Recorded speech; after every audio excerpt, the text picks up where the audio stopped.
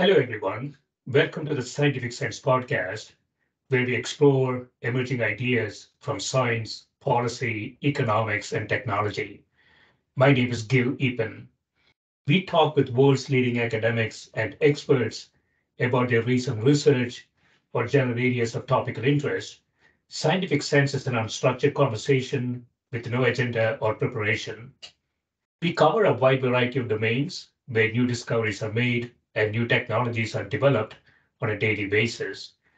We are most interested in how ideas affect society and help educate the world how to pursue a rewarding and enjoyable life rooted in science, logic, and information. We seek knowledge without boundaries and constraints and provide unedited content of conversations with researchers and leaders who love what they do. A companion blog to this podcast can be found at scientificsense.com, and this podcast is available on over a dozen platforms and directly at scientificsense.net.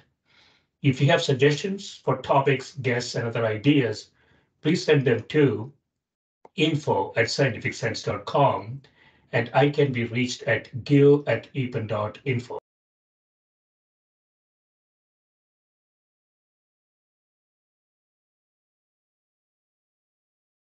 My guest today is Professor Moran Cerf, who is Professor of Business and Neuroscience at Columbia Business School.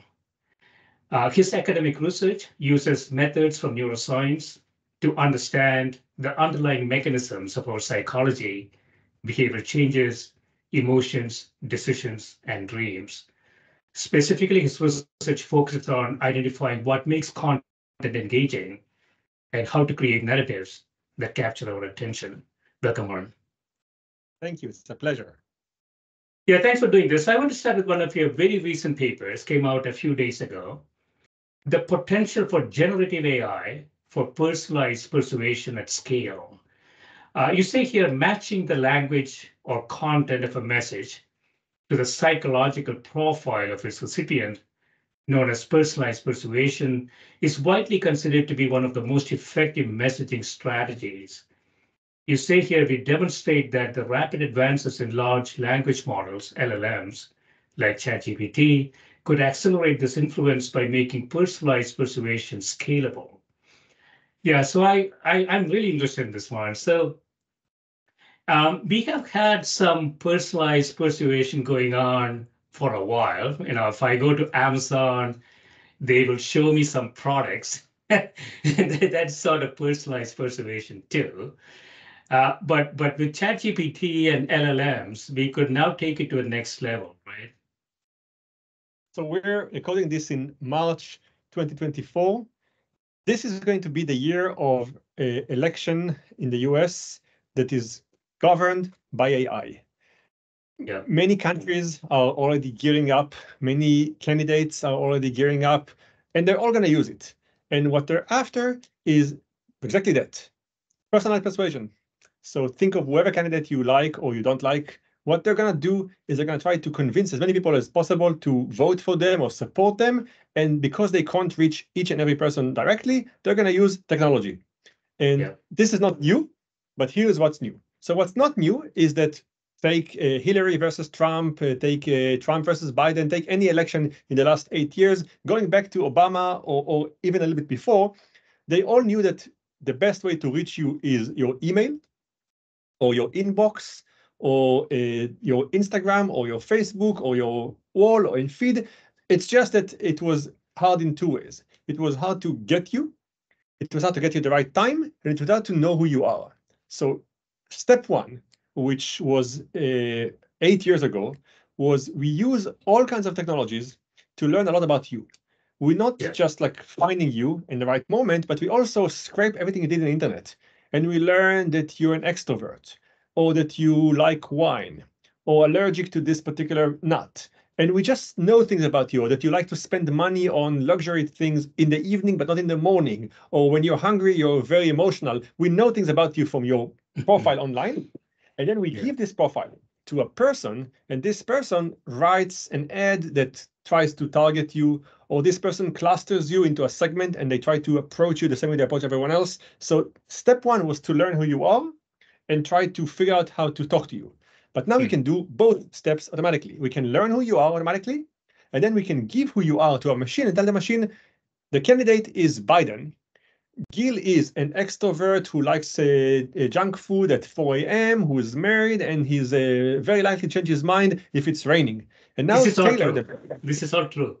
none of that is true. I won't make it up right now. But once we know who you are, we can actually have the generative AI build an ad for the same product or person that's tailored to you. You'll get an ad in the evening that says, when you're frustrated, do this. And in the morning for the same product, it says, when you're calm and by yourself, do that. So they can basically use the power of AI to create both videos and kind of images and text with your profile, and then create a tailored message to you. And it would be different to you in the morning than it is to you in the afternoon.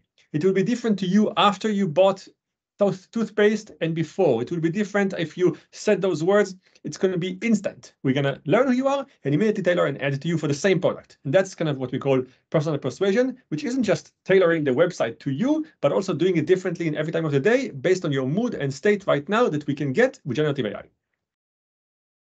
Yeah, so reading through your paper, Moran, so the problem is not that complex in the sense that I was just thinking that, humans are actually very predictable. People say you got a brain that is, some say it's the most complex thing in the universe. We don't even know the universe. So I don't know why somebody would make a statement like that. But we got 8 billion people. Let's say I can reduce a human to 100 parameters. We're just talking about 800 billion data points. It's child's play. And so so elections, as you say, are we in a situation that the blue AI competing against red AI now? I mean, humans don't matter. So we are, I agree with you, very predictable.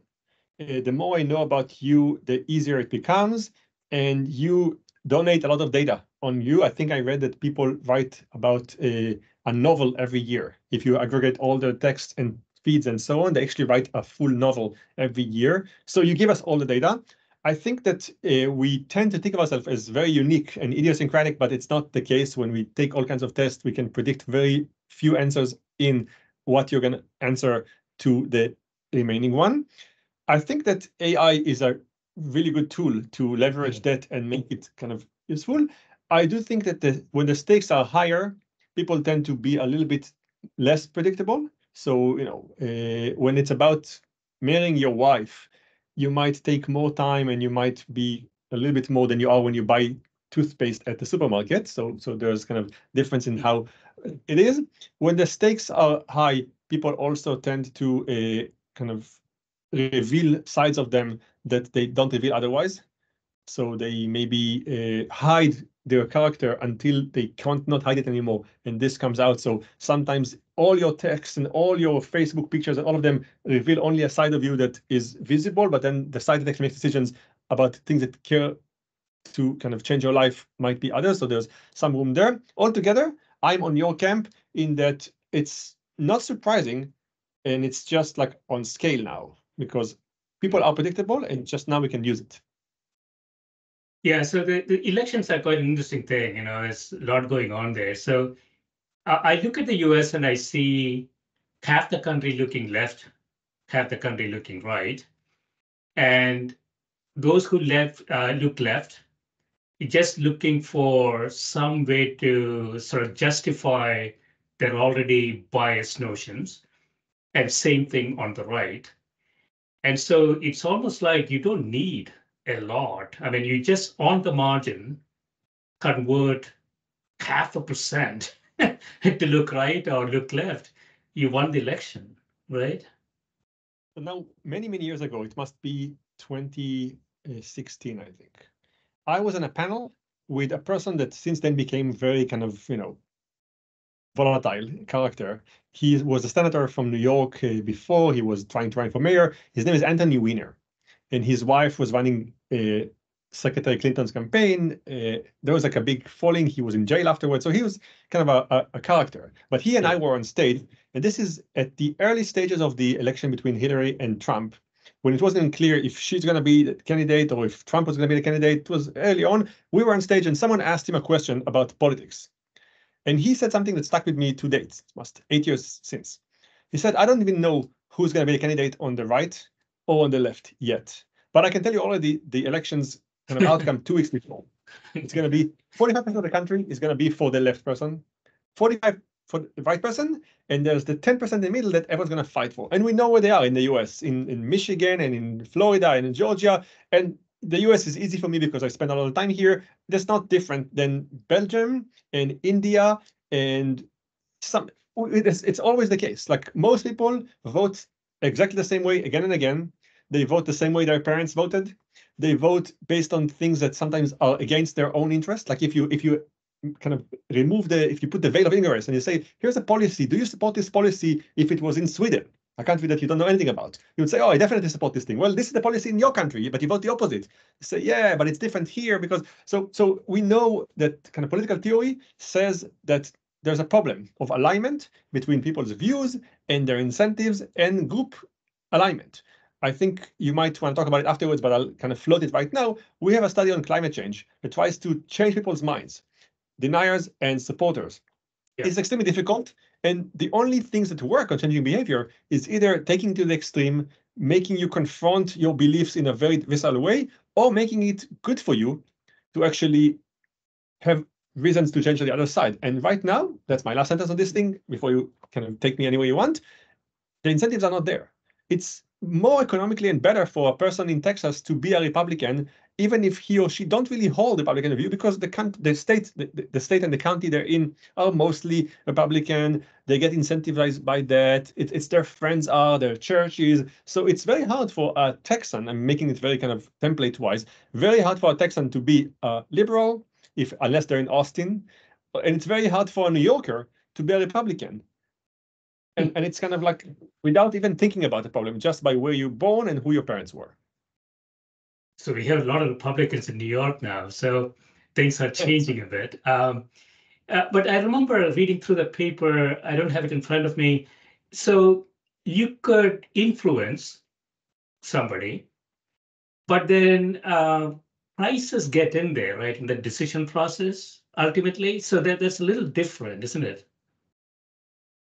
So in other words, yeah. Go ahead. Sorry.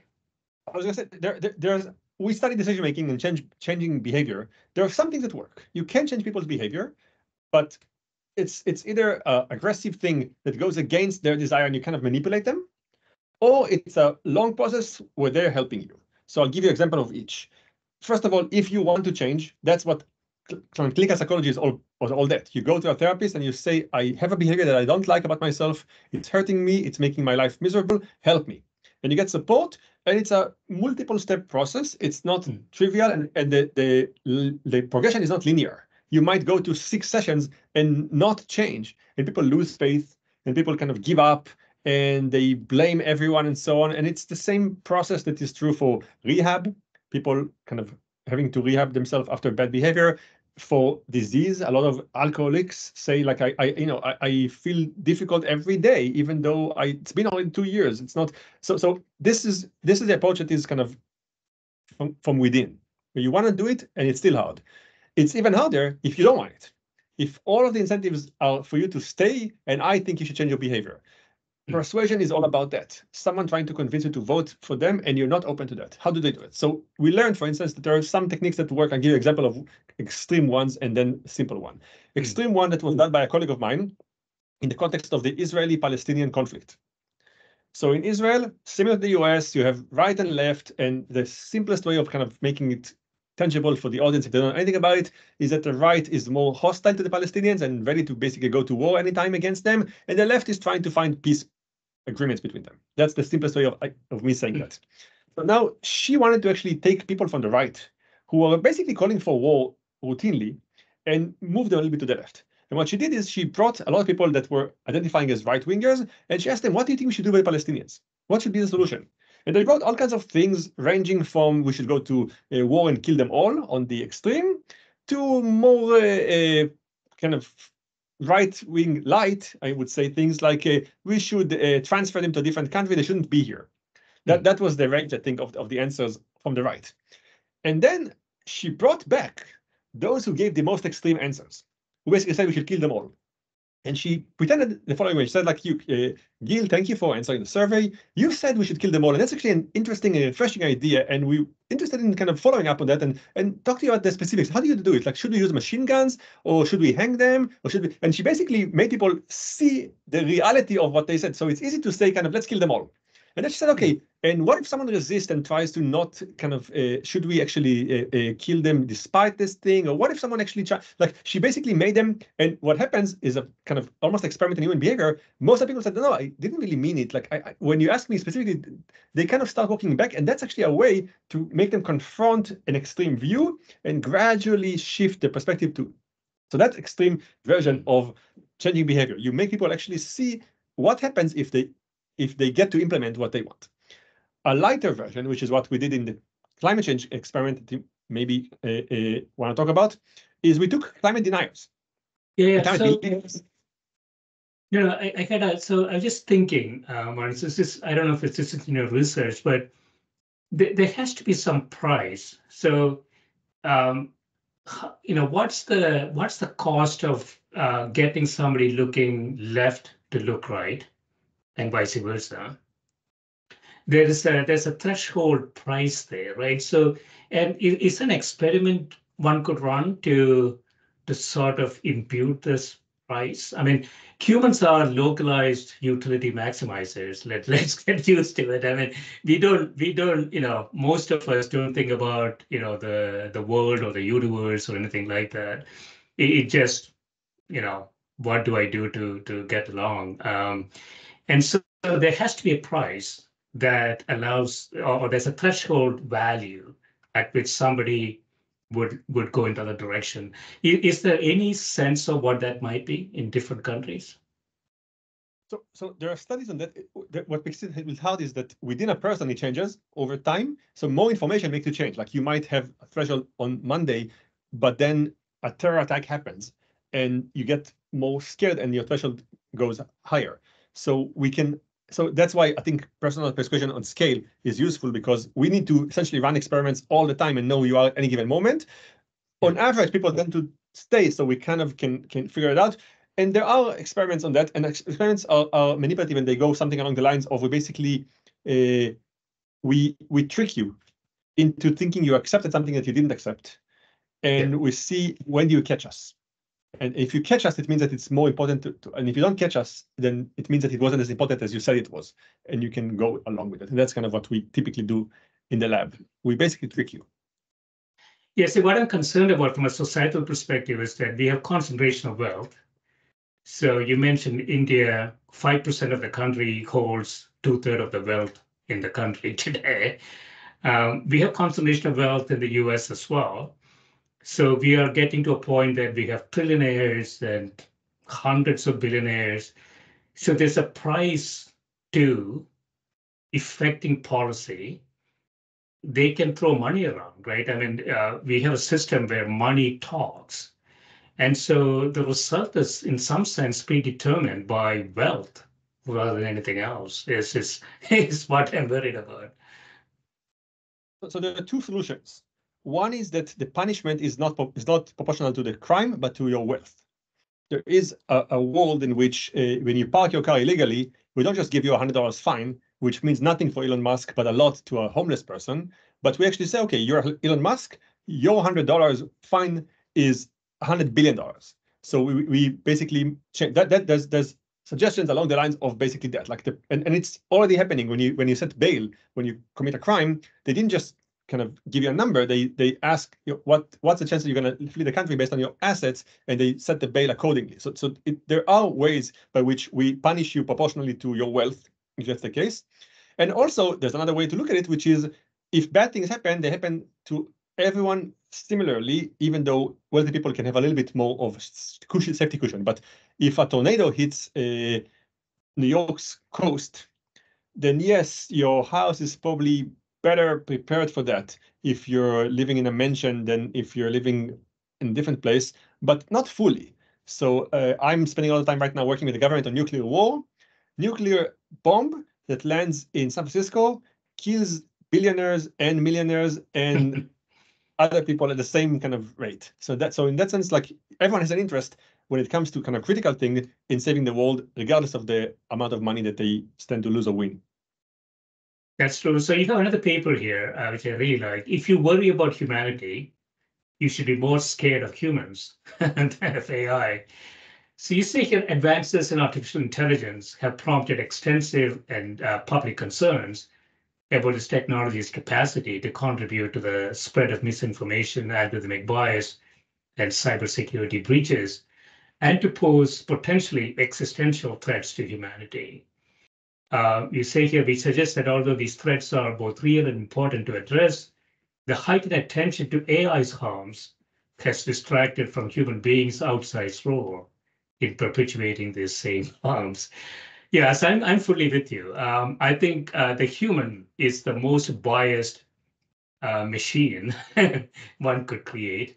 To make it worse, once you create it, it's really difficult to reprogram it. So a human is sort of done, when you get hit 25, 30, you're done deal. I mean, all your biases are in your brain. Your brain cannot be rewired, reprogrammed anymore. And so humans are quite dangerous in many ways, aren't they? So I think I'll basically echo what you just said in the same sentiment, which is if a judge is biased, we can't do anything about it. If a computer is biased, we can write a new code. We can figure out there's a bias here. Too many black people are being denied parole where the whites are getting parole. There's some problem with the code. Let's just write the code differently and fixed. If a judge is racist, go good luck trying to change it. So that's on biases, for example. And I would say kind of bigger picture statement, which is, I have it in my mind as like a text on a whiteboard. We hold machines to a much higher standard than we hold humans. Yeah. So the question that everyone who listens to should ask themselves is, what would I do if someone could prove to me without a doubt that for something machines are better than humans? Would I not change or would I change? So we currently ask machines to be perfect, and only then do we turn to them. And if they're just better than us, we don't. So here's a concrete example in something that everyone understands. If I can prove to you that moving all driving to self-driving cars today will reduce car accidents to nearly zero, the answer should be, let's do it, because otherwise there are about 10,000 people who die every year from car accidents. But at the same time, the way we think is the one accident that will happen for sure with a self-driving car is making us not go there. So we want self-driving cars to be perfect, not a single accident for us to move it, even though humans are right now causing a lot more. I work with the government on using AI in big decisions. They constantly tell me, what if the AI is going to make a mistake? I say, what if you make a mistake? As long as it's better than you, that should be it. And an experiment, and here I'll give you kind of data that would support kind of what I'm saying in an interesting way that everyone can listen and ask for themselves. There's a study that was done by a colleague of mine where he brought people to the lab and he said, like, let's say you think you have a tumor, let's say breast cancer. So you get scanned, and now someone needs to look at the scan and decide if you have a tumor or not. Now, your insurance pays for one pair of eyes to look at your scan, and it could be either a human or a machine. You choose which you want. But before you make the choice, let me tell you something about the two entities that could evaluate that. Humans are accurate only 60% of the time, and machines 70%. Now choose. Do you want humans or machines? And most people in the study chose humans. And then he went and he said, okay, let's try another cohort. Cohort number 2, machines were 80 and humans were 60. And people still choose humans. And he went all the way to 99%. Machines are almost perfect, and humans are 60%. And people still chose humans. And then he said, let's ask why. And he asked people, why do you choose the human all the time, even though we tell you the machine is much, much better? And the answer was, I'm the 1%. Most people said, yeah, but my tumor is so different because I'm coughing also. And that thinking that we're so special, going back to what I said in the beginning about us being so predictable, is what makes us also fail, because we think we're better than machines and no evidence changes our mind.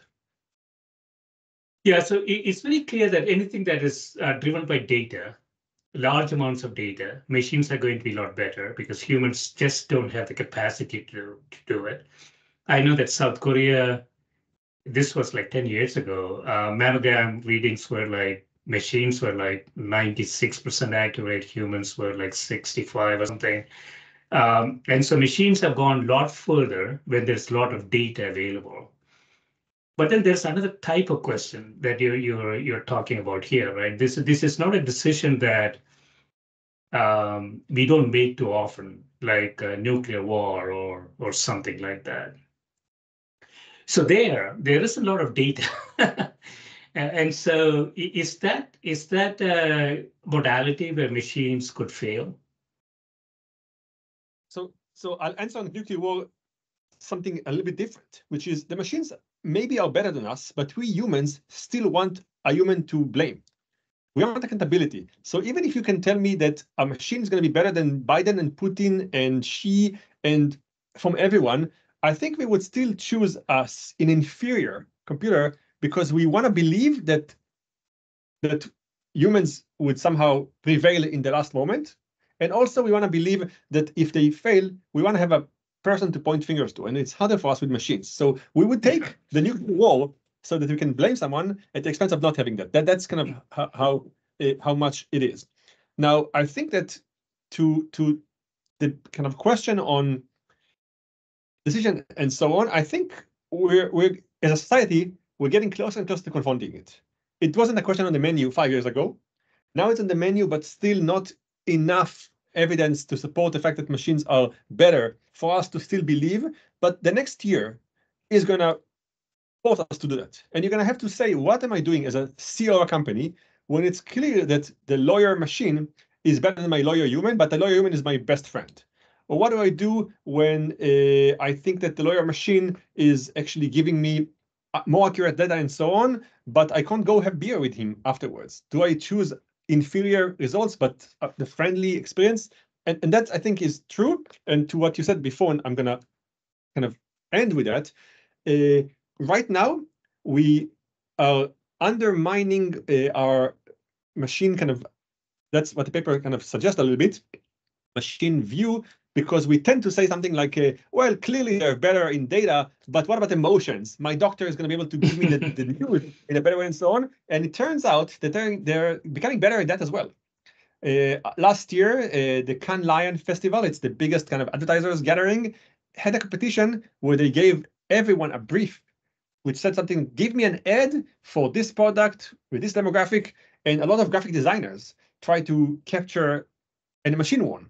So machines were better in figuring out kind of who we are and how to tap into our emotions. They can now fool us. They can chat with us on chatbot and make us do things for them, pretending that there are family members kind of on the other side. There are all kinds of kind of classical anecdotes on how machines fooled humans by pretending to be humans. It's going to happen more and more.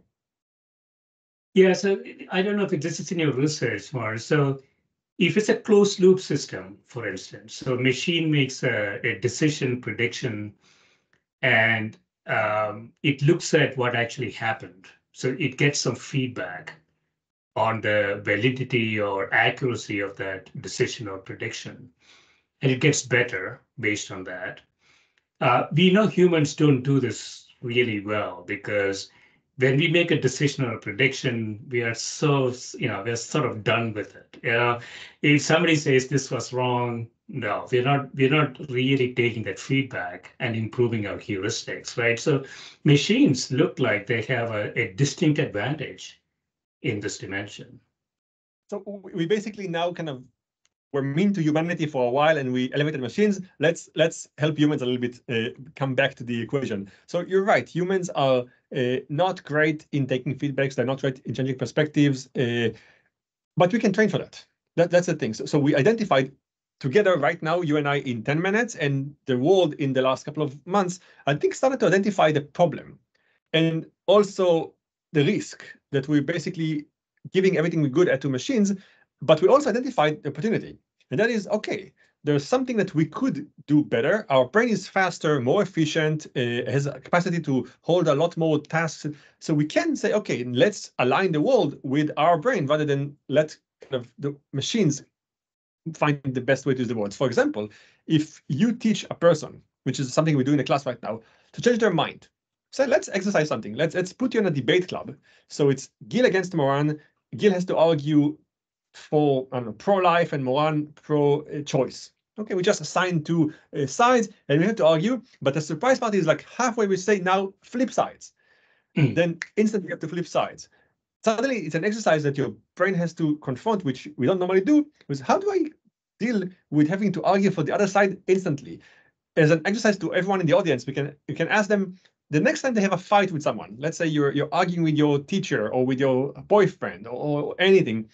Try to decide before the argument begins that 10 minutes in, you're going to change sides, but not kind of pretend to say, fine, I will agree with you, but I don't really agree. Like really, for the sake, don't even tell them. For the sake of this exercise, decide that 10 minutes in, regardless of what they say, you decide that you agree with them. See how it feels. It feels extremely difficult. People in their mind say, I'm just saying it, but I don't really believe it. They find all ways to protect this thing, which is we want to continue a narrative of I was right before, that's what I'm here where I am right now. If you practice that, first time it's impossible. Second time it's difficult. Third time it's doable. The 10th time, you'll get better in a skill that machines are not as good at, which is actually taking all the data, throwing it out, and starting fresh in the middle of processing. And that's something we can beat machines. Yeah, it's really interesting. I mean, I don't know. I mean, in England and Europe, I think, we used to do this. There used to be debating societies. Debates were about not precisely believing a position, but rather how to show a position could be right or wrong by logic. We don't debate in the US at all. I haven't seen any debates in the country. When I was growing up in India, we used to debate a lot. This was in the 70s and 80s. There's no debate there either. So in most of these places where polarization put one population to one side and the other to the other side, there's really no debates at all. Their positions are well understood, concrete, and no assumption changes. Nothing is really going to change them. So we spoke about changing behavior. Let's add another bad experience that will do that. Traumatic experiences change behavior. If you're an alcoholic and you go to the abyss, people tend to come back a little different.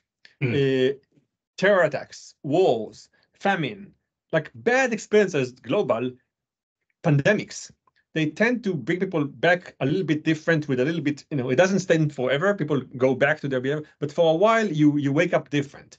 So in that sense, the world unfortunately provides for us a few of those events that allow people to come back different. And there are also ways, and this is going to be in your wheelhouse very much, to manufacture forceful behavior change by creating the architecture of that. For example, Abraham Lincoln created a government that was team of rivals. He essentially brought people that didn't think like him to be in his government, so they would force him to do it. The military. I was born in France, raised in Israel, and now a citizen of the US. So I sit as a member of 3 countries with 3 different approaches to how to deal with different kind of wartime dynamics. But I think that what it allows me to do is see how each country deals with that. So Israel, for instance, has a very good system to bring in the military people with different opinions and force them to speak. So the system says you have to give each side a chance to speak. I met Elon Musk not long ago and challenged him on a little bit the ways by which Twitter is handling kind of fake data and so on. He said that his approach was, and I think it's not new to many people who use it often, is to take tweets that are controversial, flag them first as controversial, and then send them to mini kind of bubble where people get to talk about them. But he only accepts a tweet as real if 2 people that he deems from the other sides, so a Republican and a Democrat, both say this is true, then it comes back. So you can take everything and say, like, I built a team and I forced people that are totally hostile to each other to view their perspective on that. And if both agree, then it's true. And this already is a step to do it.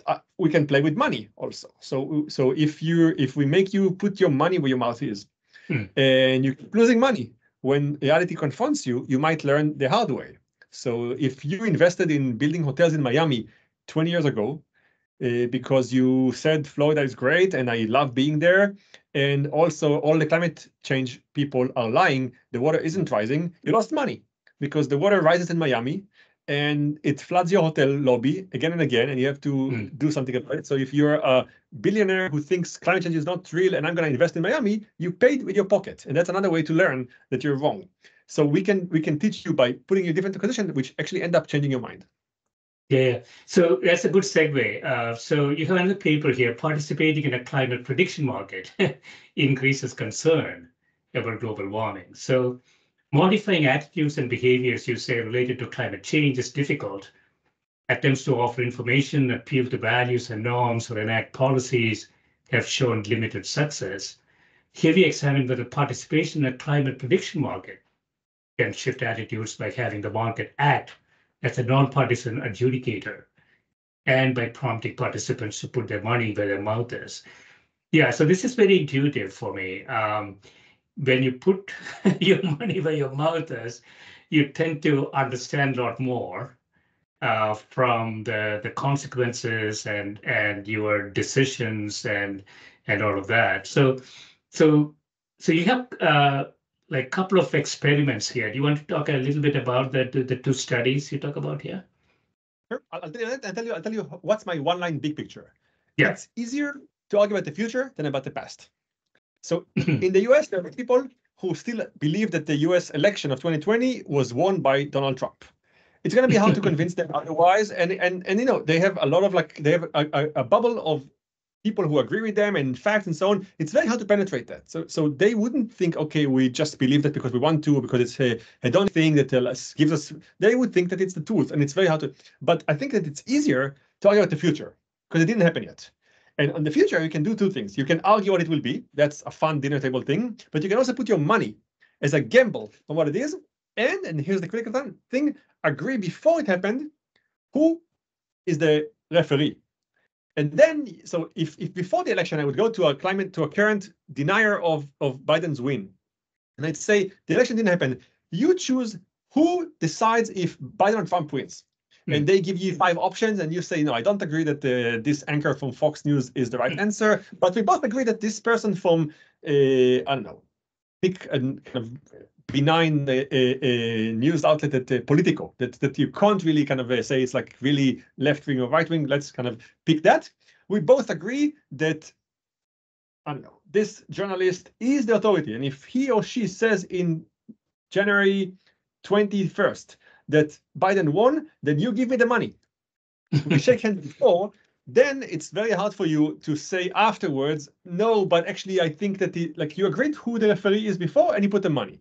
So take it now to the world of climate change. This is one example that we tried. We basically said, let's do just that. We brought climate deniers, climate believers, and we said, you spend a lot of time arguing, forget arguing for a second.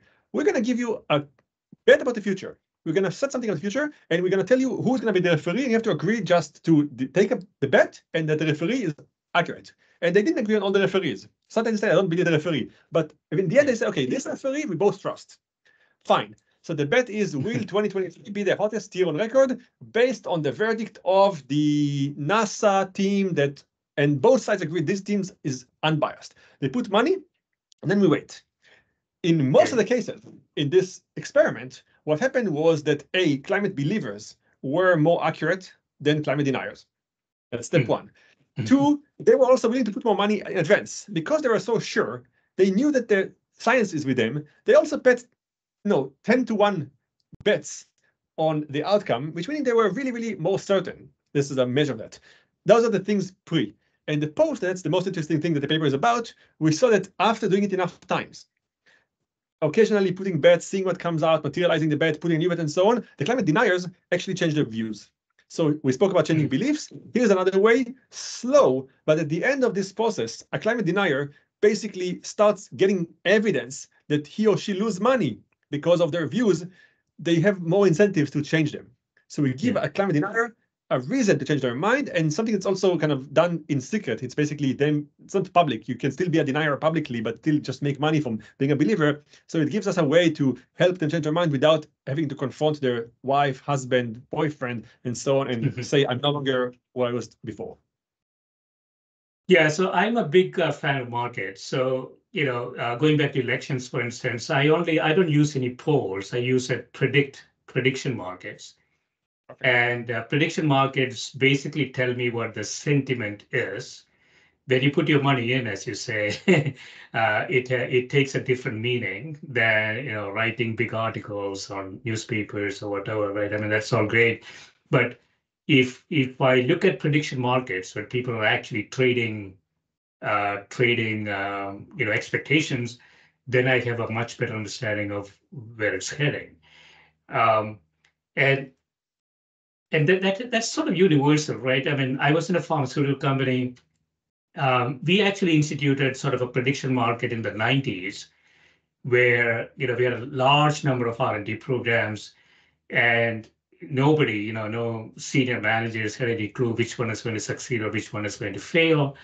That prediction market basically had a large number of employees to come together and bet on programs with their own money. And if that program succeeds, then they get, it's like a stock market.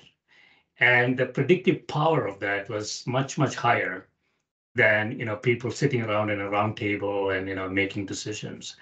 So I think that's a lot of value. I mean, I think there's a lot of studies on prediction markets in the last 20 years. They show they predict better presidential election, government election, mayor election. Like they're much better because of this very reason you say. People put their money where their mouth is, and they vote not necessarily what they want, but what they believe. So they might say, I really want this mayor to be elected, but I want to make money. So even though I would put the vote for this person, I actually believe that she's going to win. So I'm just going to put my money there. And in a way, it tells us what will actually happen rather than what people want, which is the kind of Achilles heel of all surveys. In polls and surveys, people give you what they want rather than what they believe is the truth. So I'll touch on one more paper, which is quite interesting. So again, going back to the behavior question. So how many times do you need to view content before it's registered in your memory? And I know that you actually done sort of physical experiments around this. And so, how many times do you have to see a piece of content before the brain sort of internalizes it, right? So do we have an answer to that? So we have a paper that's, I think it's accepted. It's not out yet, but I can tell you the behind the scenes of that. So this is now wearing a very different hat that I have that we didn't talk about much before, which is I'm a neuroscientist first and foremost. And within neuroscience, my style of doing research is unique in itself because it involves neural implants. It's what now Elon Musk popularized by taking our work and making it our company. But in a way, it's rare. Most neuroscientists study the brain either by looking at animals' brain, and then they can look inside, or if they work with humans, they use imaging. They use fMRI or EEG, but they look at the brain from the outside and try to infer. There's only a handful of scientists, and I'm one of them, that actually take humans, open their brains, put implants inside their head, electrodes in the brain, and record the activity directly from the kind of surface of the brain or the inside of the brain to understand how you think. So that's the setup.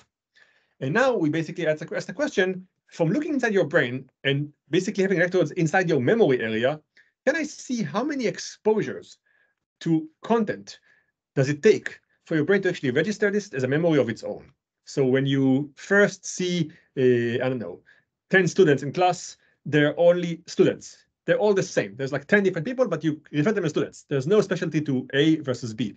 But you teach them for a few days, and you start to see, oh, this is Jonathan and this is Leslie, and they become their own entity. And then you have a neuron in your brain that codes Jonathan differently than Leslie. And maybe if you become Leslie's kind of close teacher, and she's your RA, then you learn that Leslie in the morning is a lot different than Leslie in the evening, and you now have a different coding in your brain to Leslie morning versus Leslie evening, and so on. So you can start, but brain-wise, it means that first you have one neuron that codes the entire population of objects, and then as you get more aware of the nuances, your brain actually allocates more neurons to more things. So now that we know this kind of template explaining of how memory works, we basically put electrodes in people's brains, and we started showing them things.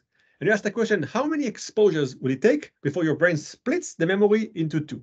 And the answer on average, but kind of the take-home message is about 3 times. So 3 times of me showing you a thing as its own unique entity will it take for your brain to say, okay, it's no longer part of a group, it's its own thing?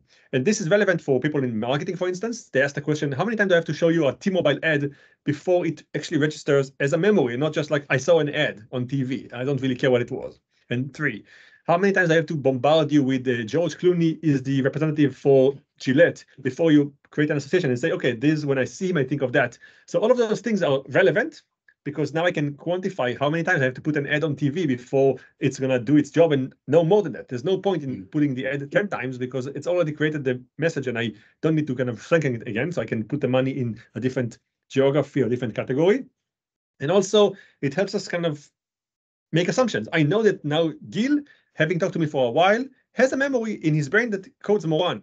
So now I can touch on like what you feel when you see me. I can start creating association between my memory and others in your brain. I can start using the fact that I know what's happening in your brain to control your brain. So the more I know about the mechanisms that control your brain, I can start treating you as a puppeteer and a puppet. Like I know that the words I say right now aren't just kind of going through your brain. They actually create connections, and I can steer my words correctly to help you see things differently. Yes, there's also a cognitive cost issue here, right? So if I take some information in, the next time the information coming in, I have less cognitive cost and so on. And so is this true for truth and false? So suppose I tell somebody that Trump won 2020, and I say that 3 times. Is it sufficiently robust for that person to start thinking it is it's truth? So there's interesting kind of take on that. So first of all, the answer is yes. So saying facts 3 times, no matter what, they register. There's actually a study on the spread of falsehood that so I can tell you this 3 times and make it lock in your brain. But if I want to really make it viral, I need you to then go and tell someone else.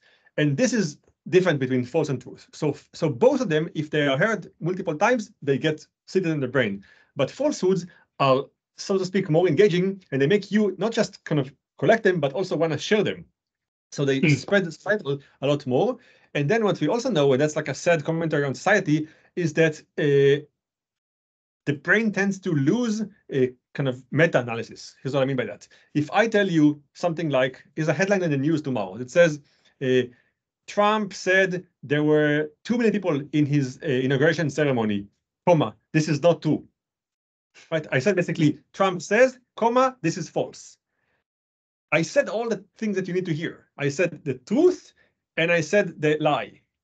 But the order by which they were said make it so that the brain actually first codes all of them and then tends to forget number 2, and you'll code in your brain there were too many people in the inauguration, even though I said both things. So now there's an entire kind of world by which I have to control not just like what I say words-wise, which is for AI doesn't matter. AI treats them the same way. But for humans, I need to make sure that I amplify twice more that it's falsehood, or I have to change the order by which I say there was a lie told yesterday, comma, colon. This is the lie. So those things become something you have to manage. When you're a speaker, you have to think, what will I say? What will they hear? Yeah, that's so interesting. So the order matters. And that also goes into sort of a cognitive cost question. So I take X in, and the brain is already doing some processing around it. And then I say X is not true. Now the brain is thinking, oh man, I had to now do something else. Do I really want to do it? I mean, I'm sort of lazy. We don't have that problem in computer science, right? I mean, we can just erase it without any cost. So then humans, in some sense, are not very good in making decisions. And this goes back to your sort of the second paper that we discussed, which is, people are very worried about AI making decisions. You have to keep asking, how much better are humans? And the answer to that is not, well, actually much worse in many cases, right? Yeah, we're not better. I think that's the kind of message that is important to echo in everyone's minds. I think, but we're still humans. So the question to ask is kind of, for example, there's a world in which machines do everything for us better. But you might ask the question, okay, but kind of the meaning in a way comes from making mistakes or from having those flaws. And if you give me a world where everything works, it might be more efficient and better kind of categorically for humanity, but as an individual, I might find it worse. So what we ask people isn't like what is better or worse. We can tell you before you started, the machines are going to be better, 99% versus 60%. But what do you want?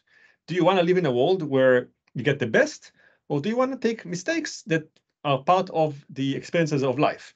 And that's when I think humans sometimes will say, you know what, I'll take the chance of a mediocre doctor who might misdiagnose me, but hold my hand when he or she does that. And in that sense, I think that the battle that we have to kind of land on in the next year, not far in the future, is an answer to this question. The world is heading towards an answer without us choosing, which is we give up more powers and we kind of cling to the ones we still have. And we might say we want to give up some and take others because we want the humanity of those that we keep. Excellent. Yeah, this has been great, Moran. Thanks so much for spending time with me. It was a pleasure, and I guess I was surprised, but we got to keep to talk about anything in efficient computer-like fashion. Thanks so much. Thank you, Gill.